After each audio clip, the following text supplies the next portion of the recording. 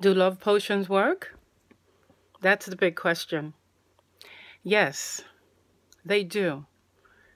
Love potions work if they're made properly and if they're made by you. In our Garifuna tradition, all remedies can be made by the healer. They can be made by someone else, except one. There's one remedy that must be made by you. It is necessary that you be there and that you touch the plant, that you participate. Because only your heart knows what your life needs.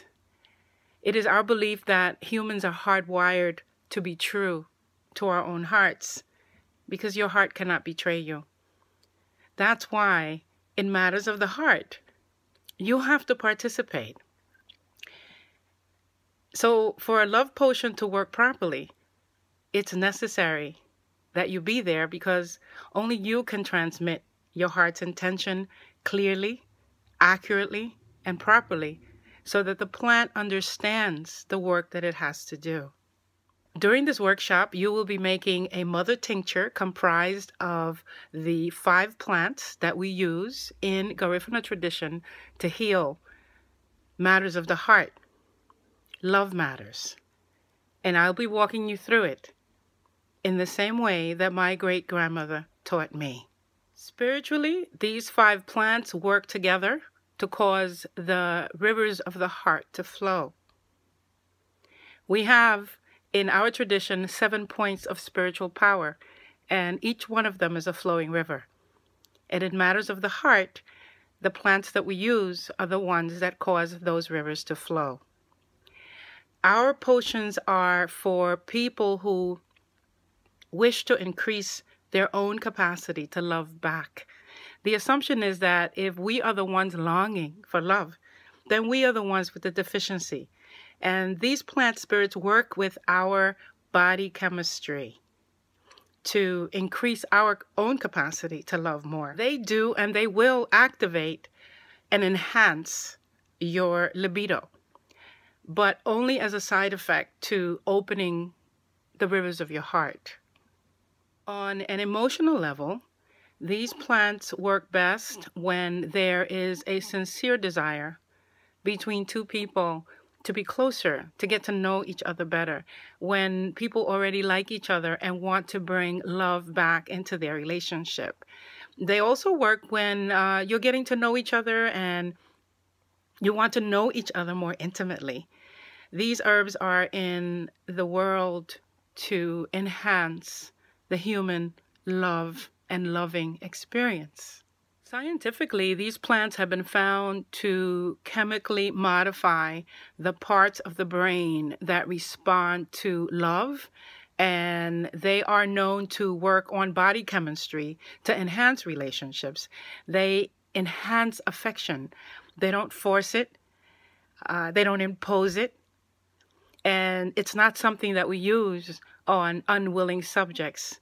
Like I said, you're working from the heart, and the heart does not betray us. Do love potions work? Yes, they do. They work if they're made from plants in charge of loving energy, and if they're made with sincere intentions. And the proof will be in the trial. So that's what our love potion crafting workshop is all about. How do you register for the workshop? Send me a comment in the comment section here on my YouTube channel, and I will send you the registration link. There are a lot of horror stories out there about love potions and getting undesirable results, and people being unwilling victims to love potions or getting sick or stuff like that. Anyway, none of that is good. But what I want to assure you is that our love potion, sadly, will not contain any of the known ingredients of love potions. It's just 5 plants, people. It's just our 5 plants that work together to enhance loving relationships. So our love potion will not contain the usual, there are no animal products of any sort in our love potion. There are no human products of any sort in our love potions. We do not have fried or crushed worms or Spanish fly or the blister beetle, or no sparrowheads, no bits of deer heart. We don't have any stork droppings or fat from a snake or brain sparrow or any animal testicles of any kind. We have no bones or bone powder.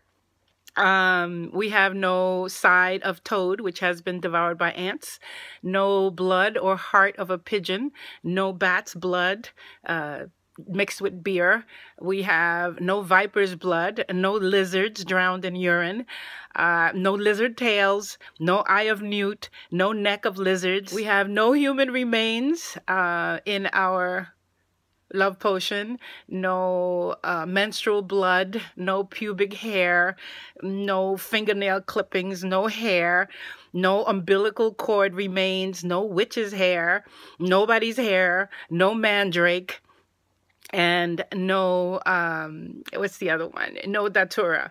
Well, of course, if the datura is your plant and the datura has asked to be in your love potion, then that would be something that you would insert in your own time.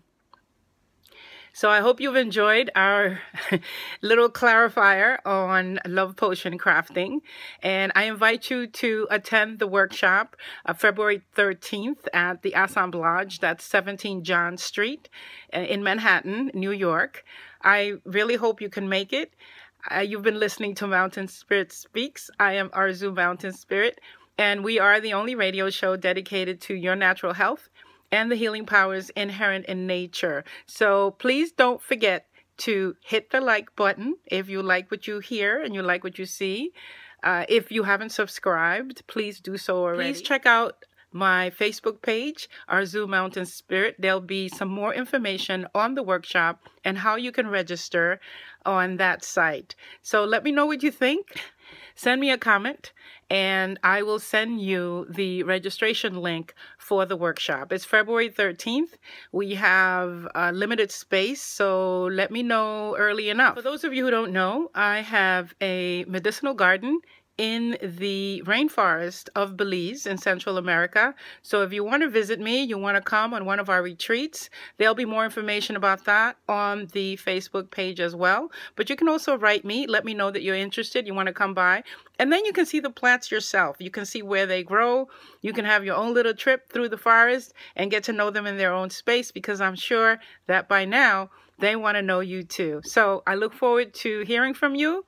And until then, this is Arzu Mountain Spirit. Take care. Mwah. There you are.